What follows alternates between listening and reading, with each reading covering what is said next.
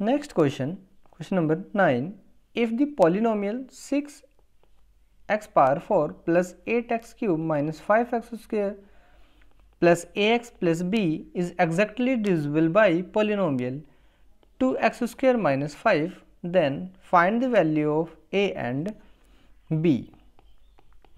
Let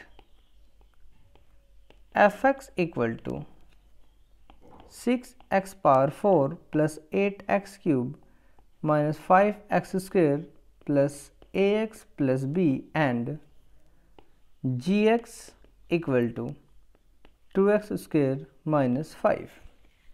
Here gx is a factor of fx.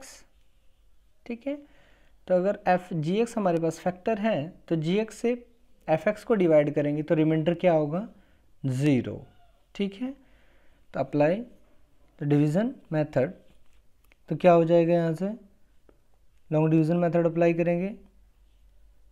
6x power 4 plus 8x cube minus 5x square plus ax plus b divide by 2x square minus 5.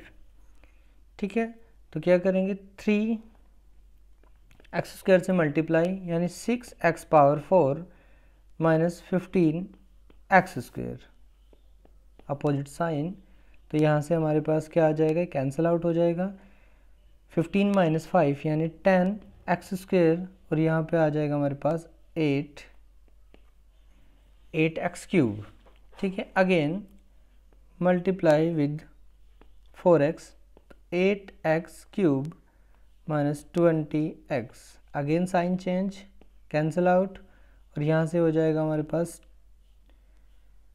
10x square plus x common a plus 20, again multiply with 5, 10x square minus 25, again sine change, minus plus, ये cancel out हो जाएगा, यहाँ से क्या आ जाएगा, x a plus 20 plus 25 plus b.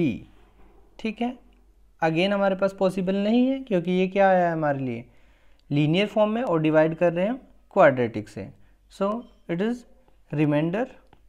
ठीक है, तो रिमाइंडर इस केस में क्या होगा हमारे पास, 0. Put this quantity is equal to 0, तो यहाँ से कंपेयर करेंगे हम, तो क्या आ जाएगा, a प्लस 20 इक्वल टू 0 यानी a equal to minus 20, similarly b equal to minus 25. ठीक है, लीनियर कोफिशिएंट यानी कि x के कोफिशिएंट और कांस्टेंट टर्म्स को कंपेयर करेंगे तो यहाँ से हमारे पास क्या आ जाएगा, b की और a की वैल्यू आ जाएगी. क्लियर है बात सभी को?